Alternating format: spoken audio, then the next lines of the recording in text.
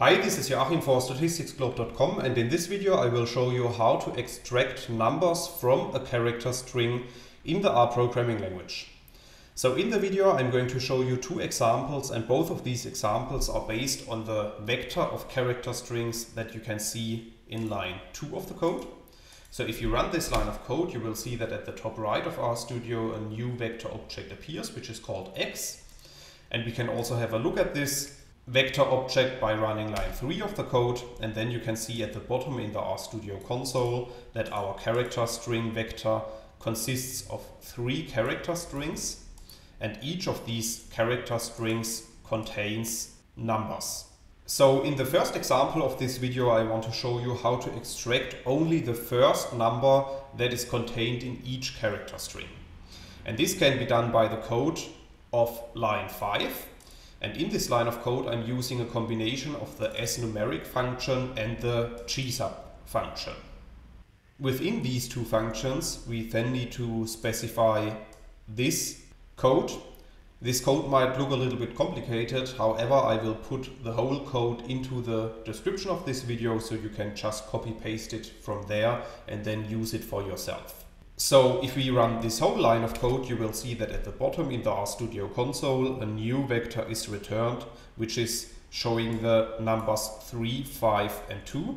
And as you can see, the value 3 is the first number in our first character string, the value 5 is the first number in our second character string, and the value 2 is the first number in our third character string. However, you can also see that the other numbers at later positions, as for instance the values 1, 1, 2 in the first character string, are not contained in this output. And for that reason I want to show you another example in which I'm extracting all numbers of our character string vector. So this second example starts with line 7 of the code, and in this line of code I'm using a combination of the regmatches function and the gregexpr function. And again, I'm putting the whole code of this video into the description, so you can just copy paste the code that I'm using inside of the gregexpr function from the description of this video. However, if you run this line of code, you will see that a new object appears at the top right, which is called as.numbers, and we can also have a look at this data object by running line 8 of the code. And then you can see at the bottom in the RStudio console that we have created a list, and each list element of this list is containing the numbers that were contained in the corresponding character string of our character string vector. So for instance, the first character string contained the numbers 3, 1 and 12, and as you can see these numbers are shown in the first list element of our list. Now we can also convert this list to be a numeric vector, which is showing all the numbers of all our character strings that were contained in our original data. And this can simply be done by using the as.numeric function and the unlist function that you can see in line 10 of the code. And we are wrapping these functions around our list that we have created before.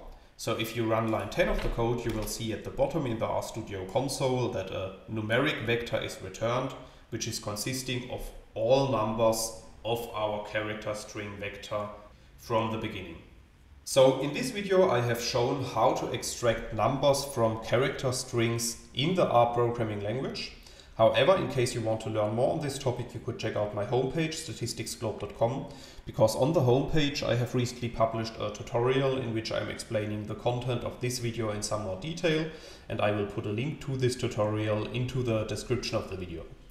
Furthermore, if you have liked the video, I would be very happy if you leave me a positive comment below the video, and make sure to subscribe to my YouTube channel to get notifications in future when I'm releasing new videos to the channel. That's it for this video. Thanks a lot. See you next time.